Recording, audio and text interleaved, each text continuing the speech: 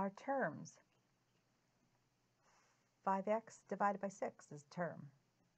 -1 is a term. 50 is a term. The variable is x.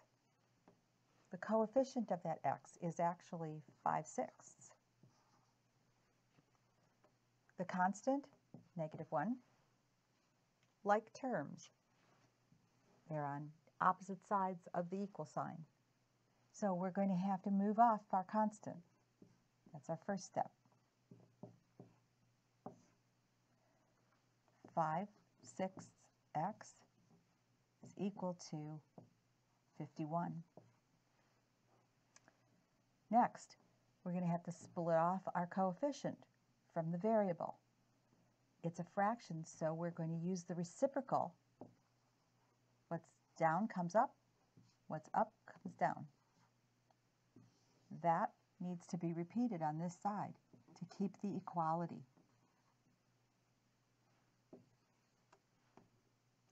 All this can neutralize to 1. X is equal to, I'm going to put my 51 in a fraction. It doesn't look too neat. Let me do it on a separate line. 51 over 1 times 6 over 5. Cancel on the diagonals. Oh, unfortunately we can't, because divisibility rules say to divide by a 5 you have to have it end in a 0 or a 5, and this does not. So we're going to have to multiply tops. 6 times 1 is 6. 6 times 5 is 30. And 1 times 5 is 5. So we have x is equal to 306, a huge improper fraction. But it's easy to do finger division to get this into lowest terms. X is equal to 5 divides into 3, too small. 5 divides into 30, yep, 6 times. 5 divides into 6 once, with 1/5 left over. Look how easy that was to do that with finger division. Do you see why it was important to learn your multiplication tables?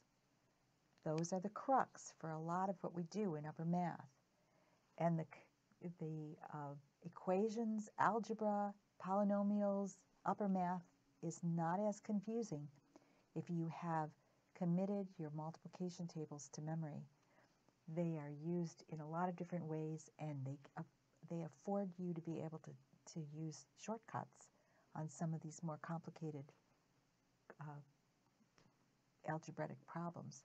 Also, when you get into a situation where you have a time element, you know, where you only have so much time in order to turn your test in, then some of these shortcuts are going to be valuable to you just for the ease of the calculation and not tiring you out, so you can do more complicated problems faster.